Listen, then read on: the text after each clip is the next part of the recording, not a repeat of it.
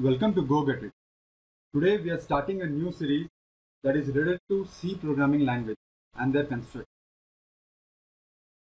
You must be aware of all the programming constructs related to C, but there are certain concepts or functionalities involved in C which are not very much aware.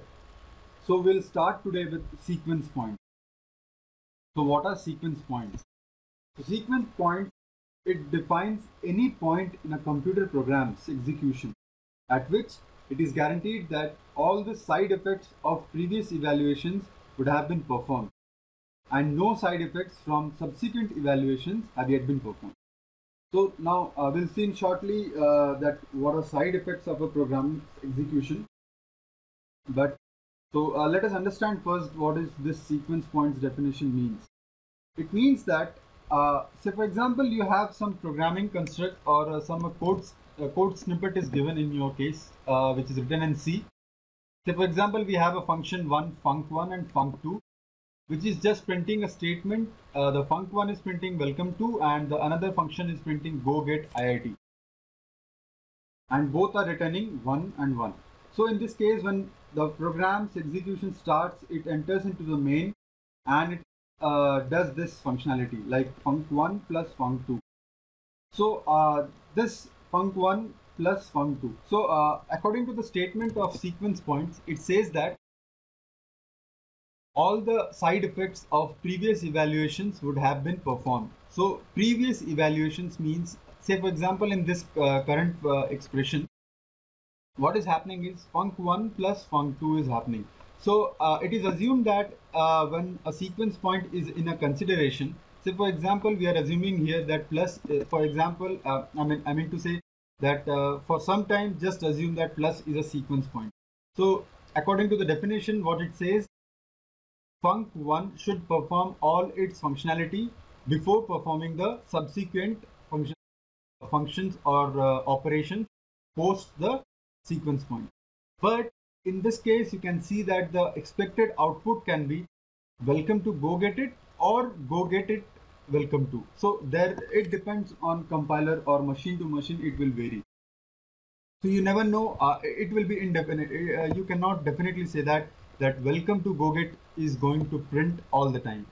So because this plus is not ideally or according to the C principles, the plus is not a sequence point, and hence func1 will execute first or func2 will execute first. You never know, it depends on the compiler or the machine to machine, it will vary. So that's why plus is not a sequence point, and this definition says that only that all the side effects of a previous evaluations would have been performed and no side effects from the subsequent evaluations have yet been performed.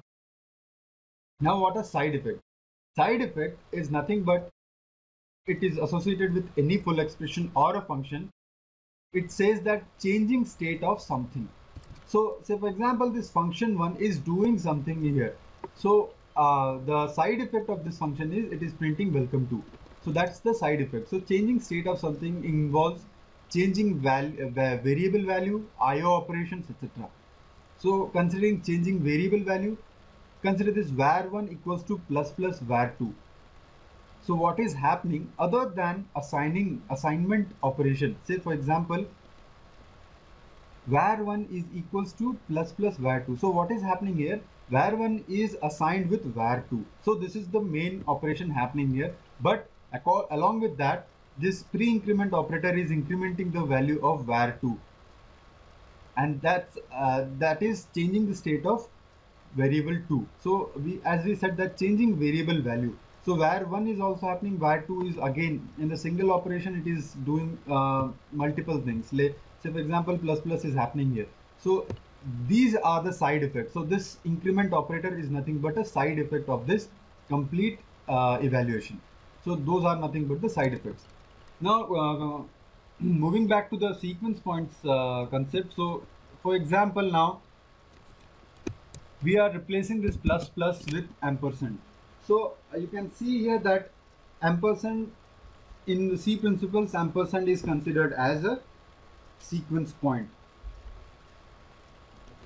So what is happening here, if you have ever noticed that if function 1 is returning any kind of false statement or false from the function, say for example here it is returning, now let's execute first this and let's see the result. So we are getting welcome to go get it. That means it is returning 1 here, it is returning 1 here. Both are true, and that's how it is returning. And it is printing all the statement. Now I am returning 0 here. Now the expected output would be welcome to with the space. So if I execute this, I should get only welcome to. So this is the functionality of sequence point. So function 1 is returning 0, it is performed all the operations, but it has written in false, and hence it won't go to function 2. So that is where sequence point comes into picture. So it helps in the optimization of a program. So sequence point, ampersand and or operator and comma operator, semicolon operator, these are the sequence point in C principles. So function 1 is returning 0 here, and hence it has written false, as 0 is considered as false, and that's why it is not moving to function 2. So side effect of function 1 is nothing but it is returning false, and as per this result, what is happening, it will return 0, it won't go to function 2.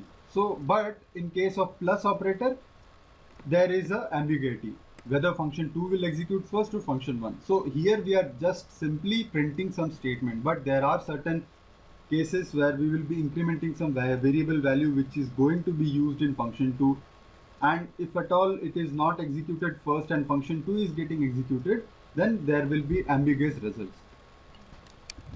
With this, we are ending the sequence points concept. I hope you are clear with the sequence points. Thanks for listening. You can demand your email requirements at demand@gogetIIT.com.